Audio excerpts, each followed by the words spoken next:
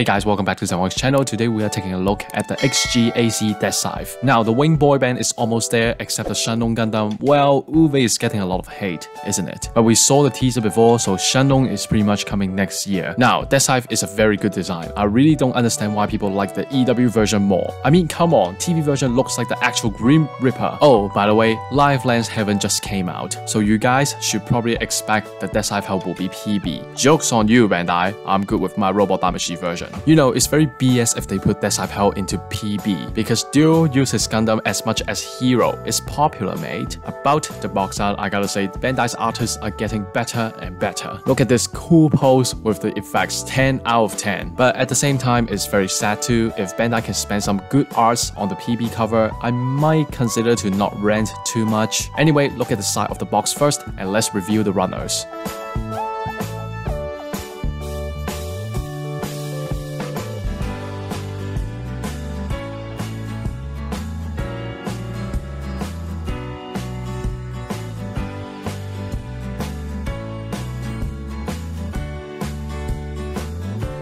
The original Deathscythe don't have a lot of complicated structure or weapons, which is why the runners are not that many. In my opinion, Deathscythe is a very good kit for beginners. Very easy to build and the look is amazing. Again, I said it for like the 10,000th time, but if Bandai can put that much effort into PB, I am happy to buy it. Most of the time, regular releases are doing good job, but PB is just like testing how long can we tolerate BS. Man, imagine M91 and Power Rider got the new kit treatments. My rant videos will be pointless if they put more efforts. Anyway, even though I have the ROD Deathscythe Hell, but I'm hoping the marketing team can have some mercy and put Deathscythe Hell into the regular release line. Well, the chatting is over and I'll see you in the review.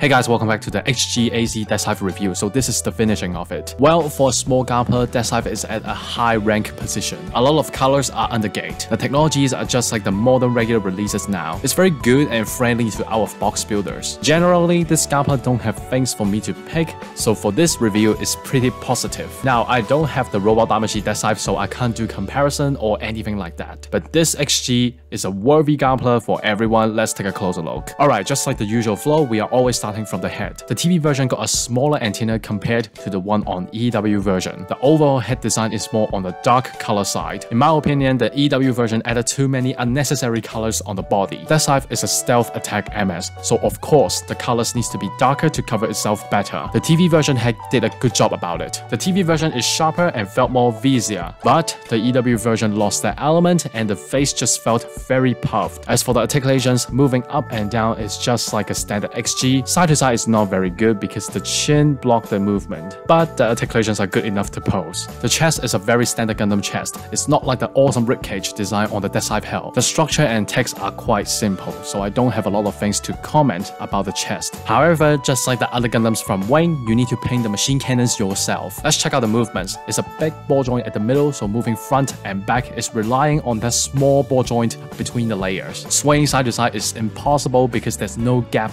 for it to move. Turning 360 is possible, but it will be a bit harder to turn. The shoulders are smaller than the EW version, but the scale is very comfortable and looked very good as a bat wing symbolization. I admire the fact that Bandai didn't give you those bad stickers for the gray parts. Part separation is a good decision, since the structure in the shoulders will block the arms to lift, so you can move this little thruster to let your Deathscythe lift the arms. For the articulations, 360 is just like the usual. Lifting is 90 after you move away the thruster. The arms can move front and back to allow a better scythe pose. Arms can rotate just like standard XGs, bending is touching the shoulders, so it's good enough. Other than the weapon hands on the Deathscythe, you get a pair of open hands and the Heat Soto hands from Sandrock. Alright, this kit only got 2 weapons, so I'll just quickly introduce them. Starting from the beam scythe, you can choose 2 blades, a long or short one depending on your pose. The TV scythe can move and change the blade's direction. Within the 90 degrees, you can do what you want. Since this is a HG, so there's no way to shorten the scythe and store it on the back skirt. Bandai gave you a separate piece to recreate the storage. However, if you look at the back, it's very bad hollow surface. I personally think you should fill it up to make it look better. The left forearm is the Buster shield. I have to say it again, but the shield on the EW version sucks. Look at the TV version, very cool and sharp. This is 1000 times better than the EW one. Bandai did reuse the MG structure and gave some gears in the shield. When you move one side, it will open the whole thing at the same time. You can put a blade into the shield, and this is the Buster shield ready to fly. The waist of the TV version is cooler. The color scheme just fit the Deathscythe really well. The red at the middle is a sticker, but meh, that's a normal thing for now. The front skirts will move together is around 90 degrees. The side skirt can lift a bit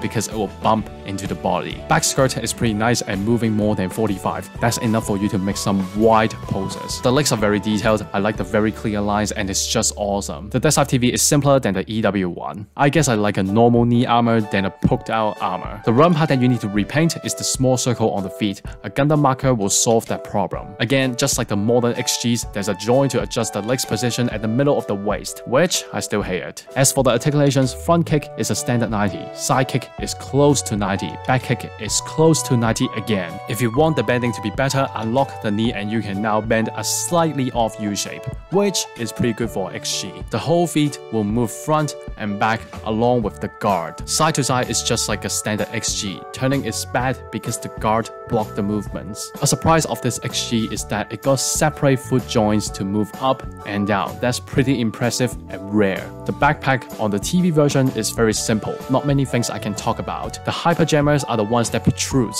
from the backpack. The big thruster at the middle is a ball joint, so the movement is very poor. The hyper jammers can move, but you won't use this joint because the jammers will always be facing front. We are at the end now. Deathscythe is a simple Gunpla, so I can't really come out with some good points to talk about. Well, this Gunpla is very cheap and the quality is above average if you ask me. Now, we know that Deathscythe Hell is pretty much a PB. I know it's a very sad news, but I still hope Bandai can slap my face and prove me wrong. As I said, considering Duo used the Deathscythe Hell and performed a lot in the show, putting it in PB really don't make sense. But never expect too much from Bandai, especially the marketing team is basically from EA. I miss the old Bandai. Yeah, if you're looking for a good and cheap Gunpla, Deathscythe is your choice for sure. Forgive me that I'm not uploading much during the recent days. A lot of sickness and body pain really drained my spirit. No worries, the HLMS new series and more reviews are in progress, so make sure you subscribe to me and hit the bell next to it to get the updates. Like this video, join my Discord and follow my Instagram. All the links include donation is down below, and I'll see you in the next video. Goodbye.